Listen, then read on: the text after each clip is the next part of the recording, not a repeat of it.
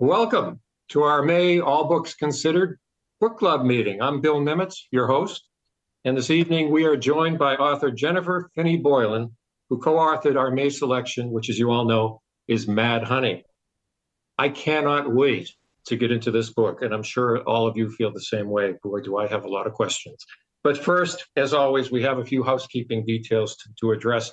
A huge thank you to Bull Moose and Coffee by Design for their generous support of this club. Without organizations like these, events like this just wouldn't be possible. Thank you both. And I'd also like to recognize our bookstore partners, in addition to Bull Moose, where many of you secured your copy of Mad Honey, thanks to Bookstacks in Bucksport, None Such Books and More in South Portland, Mockingbird Bookshop in Bath, Sherman's, Maine, Coast Bookshops, DDG Booksellers in Farmington, Left Bank Books in Belfast, and Print in Portland. I'd also like to congratulate Book Club and Maine Public members, listen up now, Rosemary D., Deirdre B., Samuel M., Francesca G., and Judy H., who were randomly selected to win a copy of Mad Honey, which is signed by Jennifer.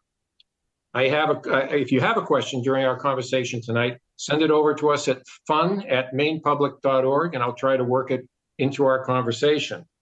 We're going to get started, but I'm going to begin first with a spoiler alert.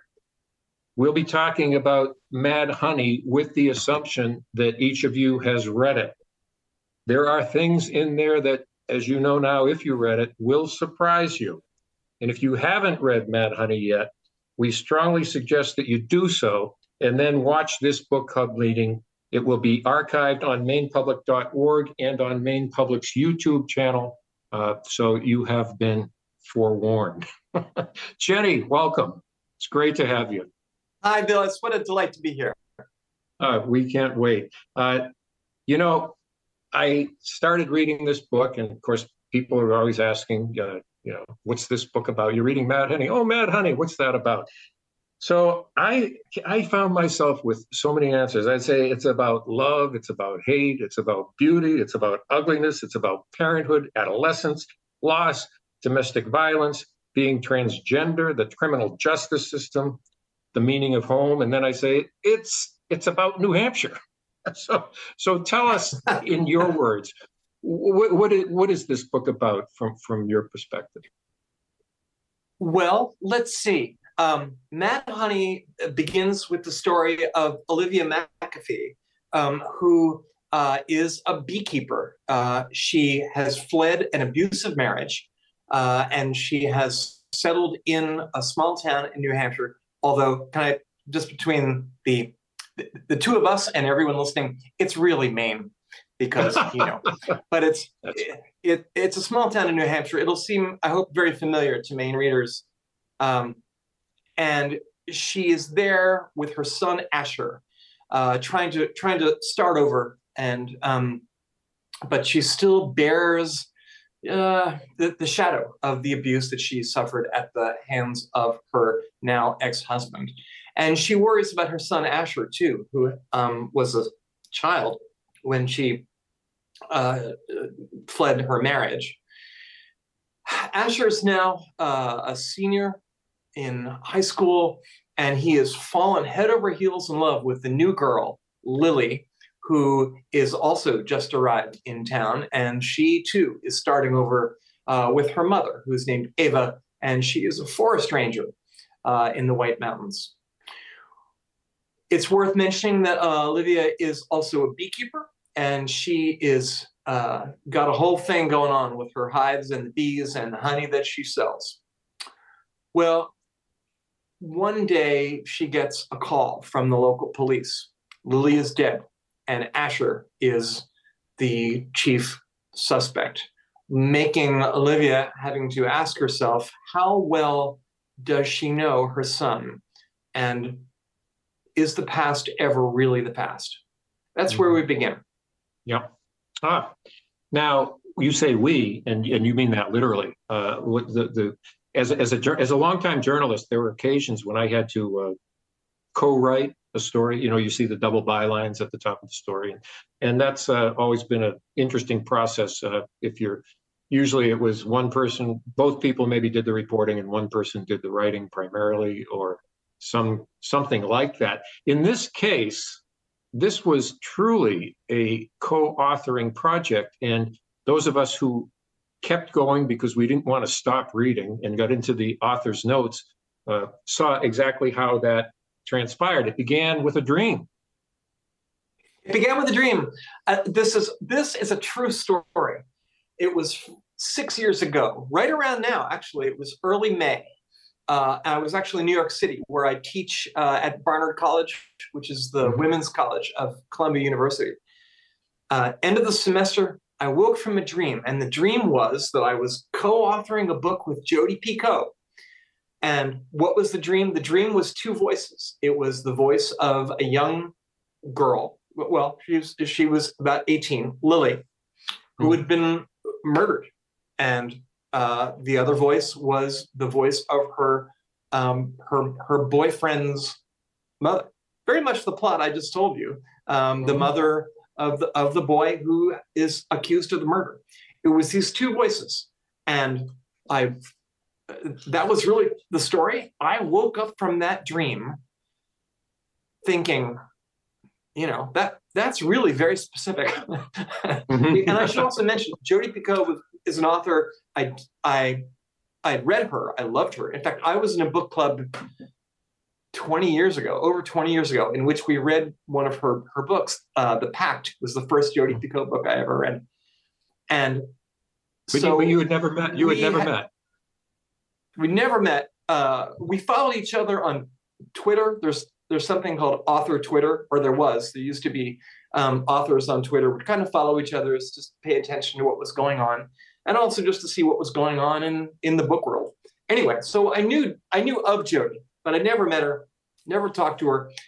Anyway, I went on Twitter that morning and I tweeted out, I just dreamed I was co-authoring a book with Jodi Picoult. And about 30 seconds later, I got a direct message from Jodi Picoult, who said, Finney Boylan, what was this book about? So I told her what I just told you. And her response, and I quote, was, OMG, let's do it. Wow.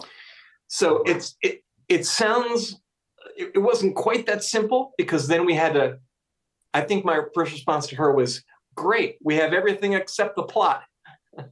Some of the issues in Mad Honey, which I guess we'll talk about pretty soon. Sure. Spoilers coming, folks. But some of the issues in Mad Honey are issues that she was thinking, were issues that she wanted to write about in the near future, but she wasn't quite sure how to go about it.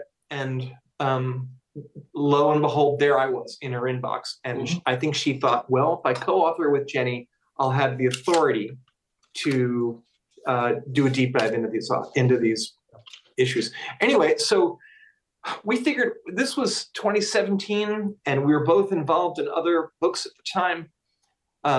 But we said, I'll tell you what, maybe fall of 2020, we'll clear some time and see if we can plan this out together. So time went by, and suddenly it was March of 2020, and I got an email, or maybe I sent one to her, but the message was, I don't know about you, but I suddenly have all this free time I wasn't expecting, as both of everything we had, with the pandemic, everything that we had planned was suddenly canceled. So we spent about 6 weeks putting together the Bible, the storyboard of the book, and then we wrote it that summer and into the fall.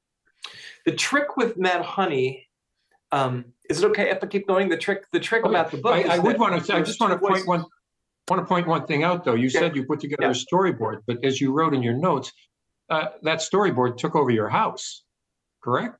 I mean, I have a wonderful photograph of just the whole living room of this just great, all these pieces of paper. So here's the trick. There's two voices. Lily is the young woman, and the mom is Olivia. And the book begins on the day that Lily is found murdered. That's chapter 1. So that's not a spoiler. Right. So the Olivia chapters, every other chapter, which Jodi wrote mostly, take us forward through the arrest and the trial. The Lily chapters go backwards in time because, of course, she's dead after chapter 1. Right. So the second Lily chapter is a week before her death, and then the next Lily chapter is 2 weeks before, and we go all the way back until the first week of September when she and her mom first arrived in this town. That's right. So it was really very tricky. You struggled, not struggled, but in your note, you mentioned that at times it appeared that you may have found that a little daunting to be writing backwards in time as opposed to the typical. Yeah, that was Jodi's idea for me. I mean, she said that she had done it before. Was it 19 Minutes? It was one of her books. I think it's 19 Minutes, goes backwards in time. And she said to me, well, I've done that once and I swore I would never do it again. So this time, Jenny, it's your job. So, the trick is the storyboard anyway, I wrote out from September to December. That's for her story. Sure. I figured out what happens in each of those 10 chapters. Then in each of those chapters, there's 10 flashbacks to a time before she arrives in town, going all the way back to when she's 6 years old. Yeah, Little Leaguer. Yeah. So I put a flashback in each one of those chapters. Then I cut the whole thing apart with scissors and taped it, put the whole thing in going backwards. And that's when we had the story. And then we had to make sure that what happened at the end of one of the Lily chapters would then kind of dovetail into what was happening with the Olivia chapters. So that's how we wrote it, that I would write a chapter and send it to her. I'd email it to Jodi, and she would then edit that chapter, send it back to me along with her next chapter. I would edit her chapter. So it was back and forth. So you did it sequentially that way. We did it sequentially within the book, starting with chapter 1 and going forward. Sure. Yeah. But we had to we didn't want to make the book sound too much like it was two authors kind of fighting. I mean, in the end, I think the voice of the book, even though it's two different characters, I hope the voices sound unified and like it's very much one narrative. I found it that way myself. One other trick and there was one other trick that when we first agreed to do this, I said, okay, but you have to write one of the Lily chapters and I'm going to write one of the Olivia chapters just, for two reasons. One, I thought it was a good authorial, it was like, good practice for each of us to inhabit the other character at least once. Mm-hmm. And the other thing is we wanted it to be kind of a fun challenge for readers to figure out which one of the Lily chapters is Jodi's and which one of the Lily. When I read that, I thought, I started going back and honestly, I had a tough time figuring out which was which, and I'm sure people guess all the time, trying to figure out who wrote what. But people do. I think the one that I wrote is easier to figure out than the one that she wrote. But I don't know. I can say that at the end of the. Well, I think it's the one in which there's a soliloquy, if you will, about being transgender and what transgender means. I assume that's the one you wrote. Is that right? Or there's a transgender woman who runs a music shop. Yes, and she's kind of Elizabeth. Explaining to Olivia. Yeah, Liz. She's explaining what the issues are, and that was a really important chapter. In some ways, that's the most important chapter, even though it's kind of a sidebar. But what we really wanted in this book is, I think transgender issues have become so gnarly now that it's hard to forget that people are not issues. People are individuals. People are human beings trying to live their lives. And, when we talk about transgender people, it's funny, when I came out as trans almost 25 years ago, everybody, at least in my little town in Maine, was very nice to me. Nobody had been taught they were supposed to hate me. Nobody started yelling at me about, sports or, hormones for children. I mean, when people saw me, they saw, the person that they had always known, the person who was the parent of two children in the local school system, the person who'd been on the PTA. And I can tell you, I have never had, almost never had any issue in in my hometown in Maine, or anywhere else in the state of Maine. People have treated me with generosity and grace because I think they understand. Again, I am not an issue. I'm just a human being. That's what we wanted that scene with Lizzie to stand in for, because people don't know how to have these conversations. People don't know, and people are kind of walking on eggshells. There's some people who are just afraid to say the wrong thing, afraid not to know what questions to ask. So we really kind of walked people through Transgender 101. I should say the book is not only, I mean, it's not a book about transgender issues, that there is a major trans element in the story. There's that thread. But, and I love Elizabeth's line, in fact, when she's discussing that, where she says, I think she's speaking to Lily, I believe, and she says, when you meet one trans person, I'll paraphrase, but you've met one trans person. And when you've met if you've met one transgender person, you've met one transgender person. And the simplicity of that line resonated throughout the whole book. Well, we're gonna, before we even approach running out of time, let's talk about Lily. And let's talk about Lily. Your development of that character and your timing, which we will get to in terms of the reveal. Tell us why. We'll just cut to it. Halfway through the book, it is revealed that Lily is transgender, and it's a shocking, dramatic courtroom scene. Catches everyone in the courtroom, prosecution, defense, everyone by surprise. Yet we are about almost exactly halfway through the book at that point. So you clearly made a decision that there was a right moment to reveal that. Why that deep into the book? We wanted people to get to know and fall in love with Lily first, to see her as this, I mean, she's not a typical young woman, but she's certainly a very appealing young woman. And she's not defined by being trans. You will see in her, I mean, the thing about Lily, she's so much fun. She's just full of beans. So she's 18 years old. She plays the cello. She's a bit of a nerd. She loves classical music. She plays the cello. She's a fencer in the high school fencing team. She's a fencer. She's a fencer who screams too. Yes, she has a thing. It's called a flesh. That's right. As she has a particular attack that freaks people out, and that's one of her signature moves. And how did I learn about fencing? I learned it when my children were on the fencing team at Kents Hill School in beautiful Kents Hill, Maine. I didn't know anything about fencing until I was a parent watching my kids learn how to do that. So anyway, Lily is she's a sponge. She's so curious about the world. She is thirsty, and she has this just wonderful spirit. I think it's hard not to fall in love with her. At least I hope you fall in love with her.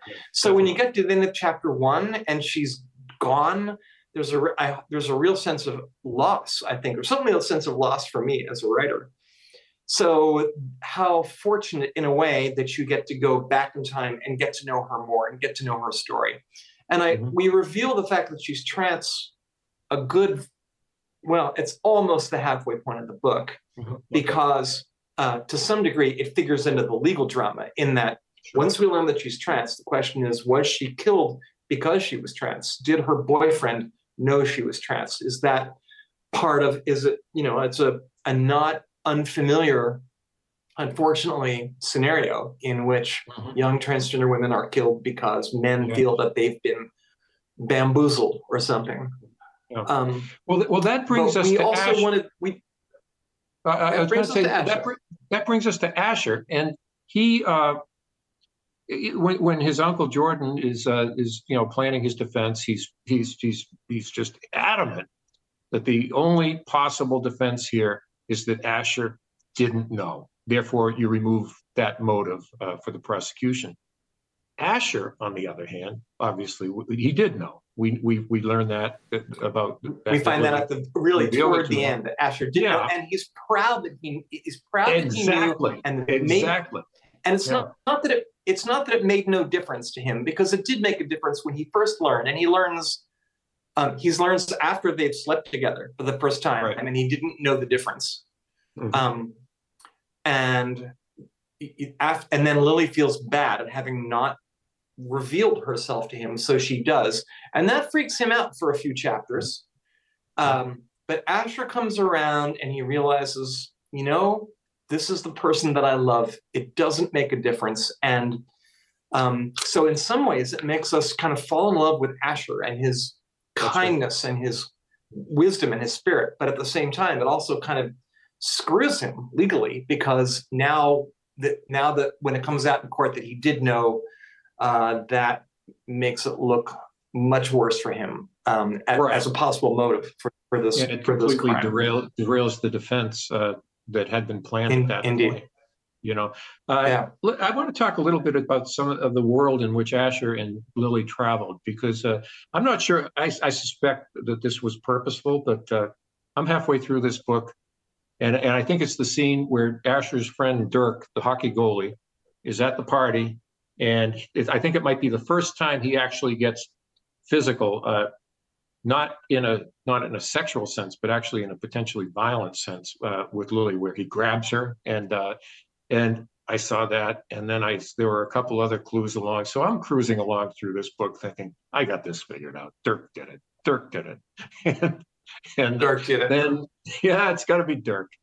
He was at the house before Asher. Something happened. Was that deliberate? I mean, were you trying to lay that trait, or were you and Jody trying to? We have to. I mean, I think the question, one of the questions of the book is, how well do we know the people we love? It's a question that Olivia, Asher's mom, has to ask about her son, because she knows that Asher's father was violent. And so is this something that Asher has seen and learned? She wonders about herself, that does she bear the scars of what she's been through? Lily has to wonder, is the past really the past? She was trans, she went through transition, and now, and this is a kind of a charged word, but she passes. You would generally not know. Asher can't tell that she's trans when they first sleep together. So you have to wonder, how well do we know the people we love? And it was important. We want people to be really wondering about Asher. Did he do it? Because we see him being really violent with her. That's right. Now and again. He does have a temper. So that's a possibility. But there are other possibilities. We have Olivia wondering in her innermost self, that herself, having gone through what she did with her ex-husband, knowing that for one thing, as a young child, Asher witnessed some of that, and then there's that whole question of what was passed on and what wasn't. So it really leads to moments of excruciating doubt, perhaps, in Olivia's mind. Right, and we also have Lily's father early in the book, whom we see around the time of the murder. He was also in town. He lives on the West Coast, but he has come as a surprise to perhaps try to get to know his child again. So, and Lily's father is not a good guy. That scene in the kitchen is just brutal. That's the very end of the book, the very last flashback. Yeah. It goes all the way back to when Lily who as a child was named Liam, and the father will not have this transgender BS. He cuts Lily's hair. He ties her to a chair, and I think in some ways the most heartbreaking line in the book is when he says to his child, "I am not a bad person." And I think a lot of people who hate people like me, a lot of people who have no room in their hearts for people like me and people like Lily would say that about themselves. I'm not a bad person. And I wanted to put, Lily's father is not a villain in that sense. But he is someone who cannot see his child. And sometimes I think that the main thing you need to understand transgender people is imagination. It's very hard if you've never felt what transgender people feel. And the thing that I felt in my life from when I was 6 years old, the certainty of who you are. If you don't know what it's like for someone to feel what I felt, you can think, well, look, kid, you're not a girl, so just get over it, snap out of it, just make the best of it. And this is the kind of thing you would say if you are not making the effort to really know the burden that transgender people can carry and the joy with which we are filled when we finally get to be ourselves. It's like, I would compare it to a sense of homesickness for a place you've never been. But when you step on those shores, you feel, yes, I'm home. And you feel normal in a way. You feel the thing that everybody else gets to feel all the time, but never has to question it. So that's what Lily's father lacks. He lacks a moral imagination. And I think, quite frankly, that's what people who cannot make room in their hearts for people who are trans, of whom, by the way, there are tens of thousands in the state of Maine. People trying to go about their lives, people who their concern is not so much to interfere with anybody else's life. We just want to be left alone. And it seems like a very small thing to ask, but in fact, it's the whole world. Is Lily's father, when he shows up at the funeral and is summarily run out of the place pretty much, what is he seeking there? Is he seeking forgiveness? Is he seeking redemption? Is he seeking reconciliation? I think, again, he wants to be seen. He wants people, I think he wants to, I don't think he wants to be forgiven for having refused to see Lily for who she is. I think he wants people to think of him as perfectly justified in everything he's done, in all the ways in which he refused to allow Lily to live as herself. And in a way, I wanted him to, if Lizzie, the transgender woman who is in the music store, stands in for kind of Trans 101, Lily's father is kind of standing in for all the people who would say, you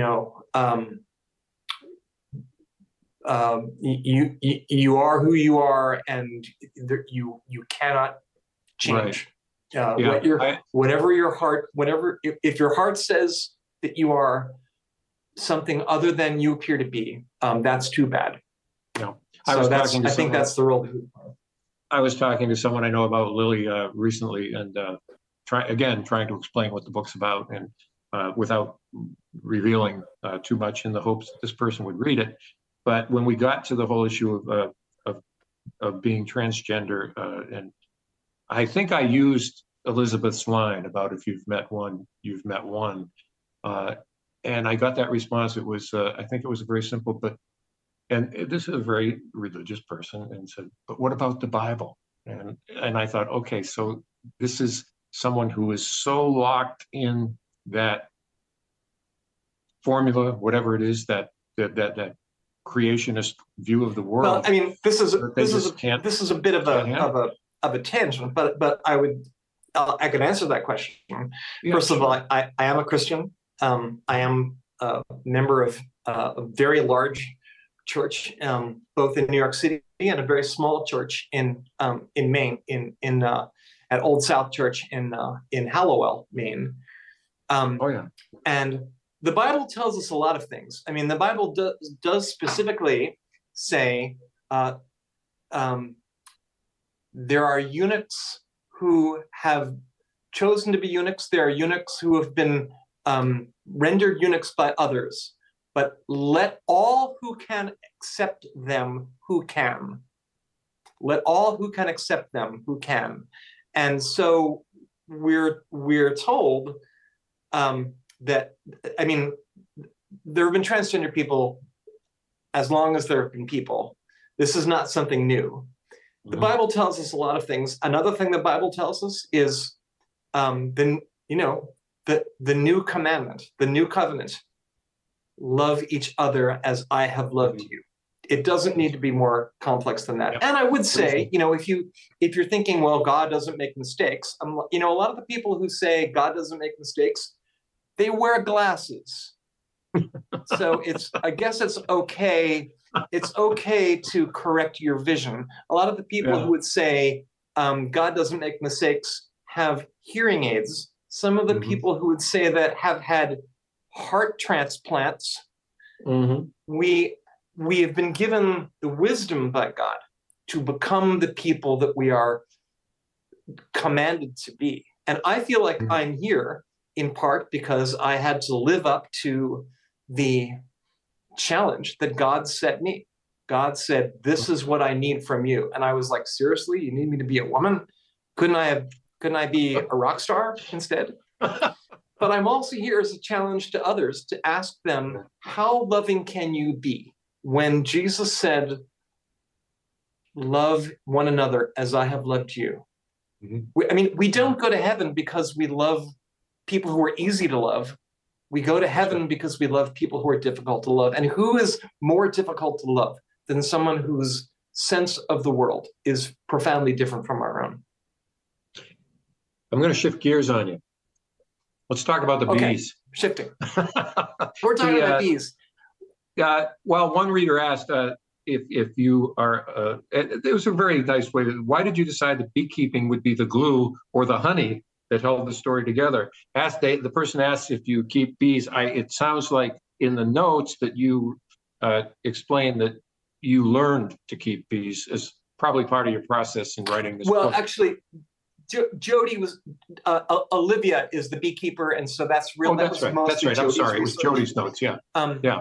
But Jody, Jody spent the summer we were writing the book kind of as a guest beekeeper at a what is it called, an apiary near her house in New Hampshire. But why bees? Because I love it's about she digresses at times into the bee world, and the parallels are so striking between what's happening among the bees and what's happening in human society.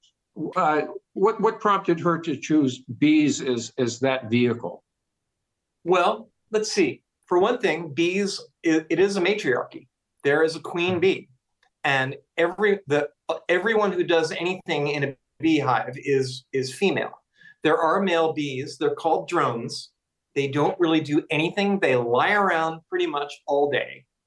But an interesting thing happens that when the queen gets old, sometimes the other bees decide it's time to make a new queen. So they make this stuff called royal jelly, and they put royal jelly in the cells where the bees are developing.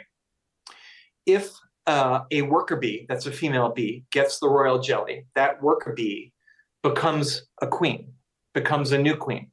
But this is the interesting thing. If a drone, that's a male bee, gets the royal jelly, that male bee becomes a queen and becomes female. And so I think that's a very interesting thing. Also, bees are a community. They work as a community, and they look out for each other. So you can see there are a lot of things in that bee world that are a really interesting analogy to what's happening with Lily and the people around her.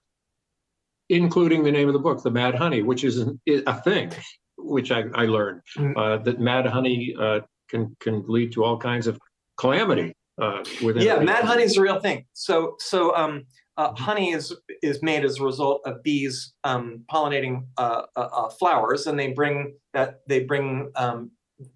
it back to to the hive where the honey gets made.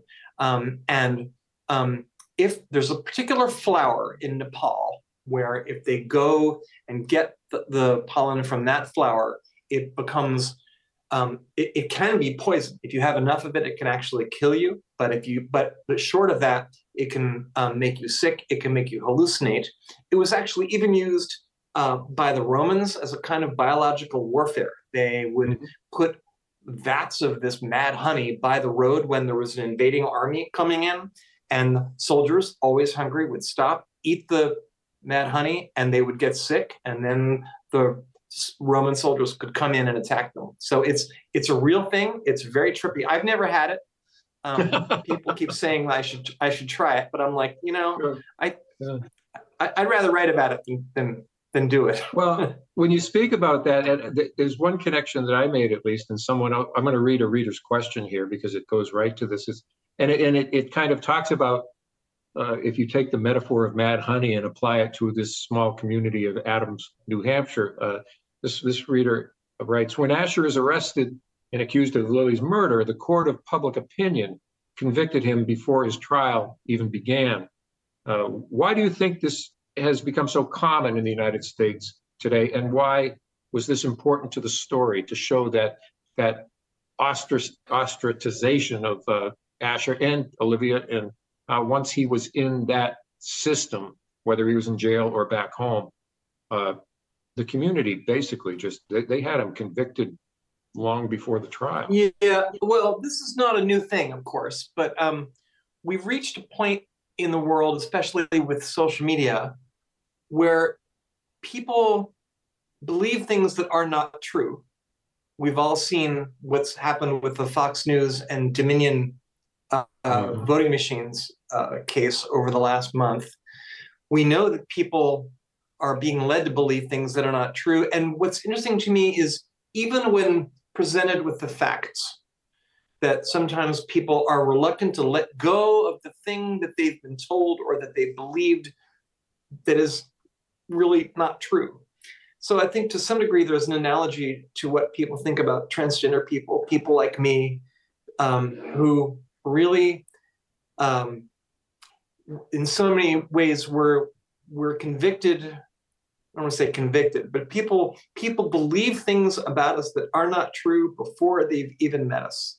And so I think that's another more of an indictment, you might say. Yeah, where they are going to. There's one person, and when we talk about the criminal justice system in this story, I'm fascinated by the detective. I'm sorry. Oh, Mike, Detective Mike Newcomb. Yeah, right. Yeah, Mike goes. I mean, he has so many different. I won't say personas, but he's coming from so many different places in this book, because at very first he's an old high school friend of Olivia's, and then he's the lead investigator in this case, and he's the one who actually takes Asher into custody. And then he turns more sympathetic again, and he becomes much more sympathetic of Olivia. And I was fascinated by the evolution of his character throughout this whole thing, right up to and including the point where he and Olivia become star-crossed lovers at the end. And I know there's a story behind that, because you and Jody were fighting over him, I understand. Who gets him? Yeah, we did. There was the only disagreement we really had in the book. I thought that the very end that Detective Mike should end up going out with Lily's mother, whose name is Ava, the forest ranger. With Ava, yeah. And I really had high hopes. And Ava, Ava, she's divorced. She had to leave Lily's father because Lily's father was so cruel to his child. So she's living by herself, and she's a forest ranger, or she works for the Forest Service, and she has kind of given up her whole life to protect her child. And by the way, this is a very real thing. And those of you who know the actress Nicole Maines might recognize her, who's a great. I wrote about her many times. In fact. Yeah. Yeah. Mm-hmm. So Nicole, who's now, by the way, starring in the new series Yellow Jackets. I saw her on TV the other night. I said, "Oh my God, I knew her when she was 9 years old." Nicole grew up in Maine, and her parents had to keep moving her from school system to school system because when it came out that she was trans, people came for her. And That's so, right. but Ava, Lily's mom, But not only did they come for her, but in some cases they sent their children after her. I know of one instance in which they did indeed. Custodial grandparent did that, and I mean it blew my mind then. It blows my mind now that someone would do that. Well, Ava is not as lucky as Nicole Maines was in her with her parents and Ava with her family. So Ava is single, and I was thinking, what a nice gift to give her a boyfriend, nice Detective Mike. Well, Jodi Picoult was not having that. She said, Jenny Boylan, he's mine, blah ha ha, and she ended up giving him to Olivia. And I was really like, oh come on, let's give Ava a break. Well. In the end, as in most cases, Jodi, this is what I say. In the end, we compromised, and Jodi got her way. Okay. Well, I felt the other nice thing about Detective. Sorry, go ahead.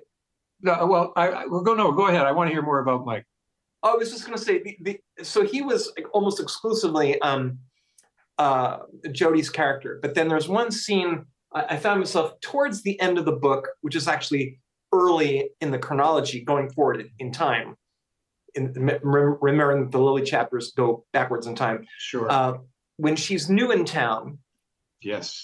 Which again occurs toward the late book, she gets lost in Adams, and she goes down the wrong street, and she's now experiencing what it's like to be a woman alone, and she hears someone's footsteps coming behind her, and it's a bad part of town, and she gets really scared. And I think every woman reading this book is going to know what that's like, what it's like to suddenly be afraid with footsteps behind you. And at the last second, up comes a car, pulls over. It's Detective Mike, and he says, "Who are you? Get in the car. Let me help you." So that was the one time I suddenly thought, I get to write a scene with Jodi's character, and I wasn't really planning on that, but suddenly there it was. It was a very tense moment. Outside the Shea of all places, the bar, the dive bar. Did I call it the Shea? Did I call it the Shea? Yeah, because it's a dive bar that's still. I'm sorry, it's not a dive bar in Waterville. It's a wonderfully sketchy place. It's in Waterville. I used to be in a band that played all throughout Central Maine, and we played the Shea back in the day. Yep. It was a great place to play, but it's not a place, and it's the south end of Waterville. It's not a place where I would wander around if I didn't know where I was or where I was going. Exactly. Exactly. I mean, I wouldn't. Well, let's talk about the sense of place here, because I was struck by as you said, this is set in New Hampshire, but it's up in Coos County. It might as well be Maine. I mean, the similarities are so overwhelming. But there are so many place names that are real. I kept checking, and I thought I'd heard of that place. So it's replete with reference points around New Hampshire. I couldn't find Adams. Is there a town of Adams in New Hampshire, or is that a fictional? No, name? I needed to make it a fictional town.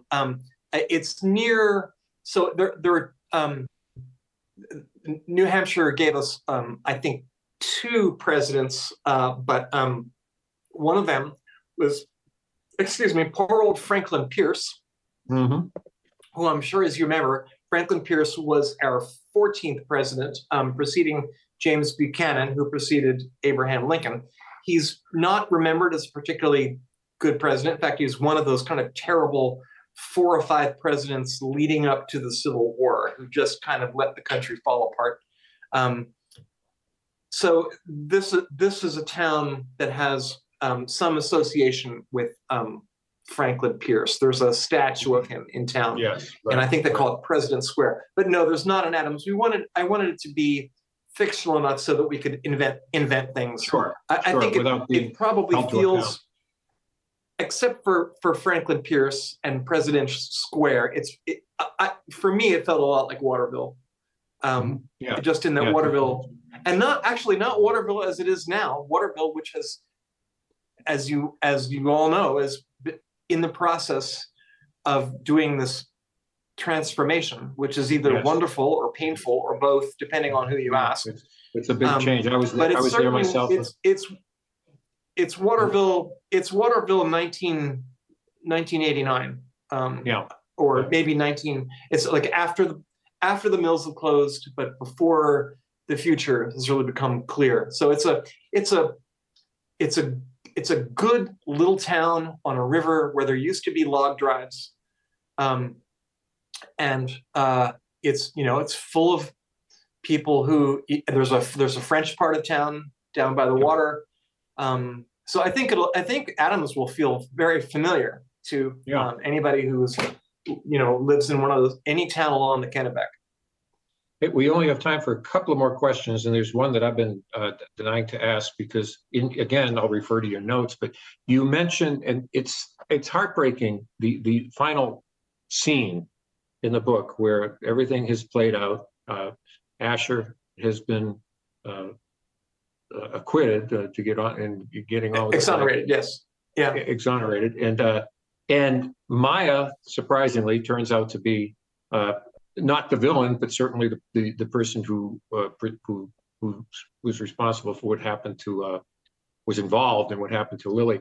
And Ava comes to Olivia's house, and she's leaving, and she's off to hike the Appalachian Trail. In your note, which is the dream, and which Lily always wanted her to do.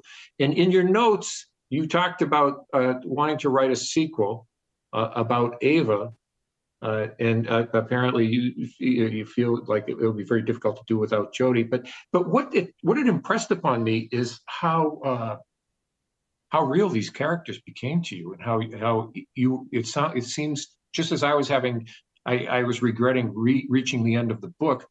I hear that you had trouble saying goodbye to these characters. Is that right? Well, yeah. I mean, for all kinds of reasons. For one thing, Lily, there's a lot of me in Lily. If I had been able to go through transition when I was younger, if I'd been lucky enough to, as Lily goes through transition when she's a teenager, and it has full medical transition by the time she's 18. So, I mean, in some ways, she gets to live the life that I wish I didn't come out until I was practically 40. So, I mean, also, I'm a nerd. I'm a know-it-all. I don't play the cello, but I'm certainly a musician. My children were fencers. So there's a lot of Lily in me. And the fact that she met this fate is really heartbreaking. Now, she didn't, and this is an important point, she doesn't die because she's trans, although certainly many trans women do. But she dies really as an act of jealousy of Maya, because she was just another girl was jealous of her. She was too much of a woman in some ways. Yeah, which was one of the best kept secrets in the book. That Maya, that this supposedly brother-sister relationship. I'm glad you didn't see that coming. I did not. I did not. I was okay. I'm glad. I kept saying to Jody, we should hide that better, and Jody was like, don't worry about it, Jenny. Yeah, it was hard to say goodbye to her. And it's also true that there are, it takes place in a part of the world that's very familiar to me and that I love very deeply. And so writing about this little town was really very much like, in some ways, was kind of like getting to spend more time in Maine, which now for 4 or 5 months of the year, now I'm not in Maine. I'm in New York City teaching at Columbia University, which is a wonderful job. But I mean, I can't say I always regret missing February and March. But when my wife and I came to Maine 35 years ago, we found, in some ways, for the first time, a place that really felt like home.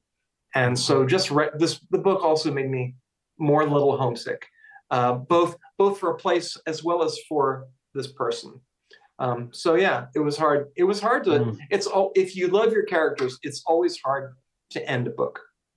Yeah. I mean, yeah. I've tried to convince Jody that we should do she doesn't really want to. She was not interested in Ava as much as she was in Olivia. I loved Ava. I'm crazy about her. Well, as Lily would say, Ava was badass. Her favorite she's word. A badass mom. Right. So Jody and I talked about writing another book together, and I think we would, or we will, if we can find the right story. The story, there were particular reasons why it made sense for the two of us to put our heads together. But if we can do it again, we will. It was it was. I just would say that it began as a dream, literally as a dream, and as a result of this dream, Jodi Picoult, who I'd never met, became my friend, became my collaborator, and my co-author. And as a result of a single dream, it really did change my life and created this story. And it's such a cliche to say this, but it's literally true that pay attention to your dreams, believe in your dreams, because they really can change your life. Sometimes they come true. That's right. They do indeed. Yeah. Jenny, we could go on all night, I'm sure, but unfortunately, we have reached the end of our time. I can't tell you how lucky we are to have you here in Maine and to have you telling these kinds of stories. It's just been such a pleasure reading the book, getting to know you, and can't wait to see what comes next. So thank you. Well, Bill, you're so kind to say that. You are such a gift to readers in Maine for your many years as a columnist, and now in bringing the book club to us, and all the work you're doing to help support journalism and Maine writers. So it's an honor for me to be with you as well. And back at you. This was really fun. All right, it was. I enjoyed it tremendously. Thank you very much. Thank you, Jennifer Finney Boylan, one of a Maine treasure. Thank you so much. That's the end of our session tonight. We very much appreciate your joining us. We want to thank our sponsors again, Bull Moose and Coffee by Design, for being involved in this series. And looking ahead, our June book club selection is going to be The Mid-Coast by Adam White. That will take place on Thursday, June 22nd at 7 o'clock. For now, we thank you for joining us. I'm Bill Nemitz, and have a great rest of your evening. Good night.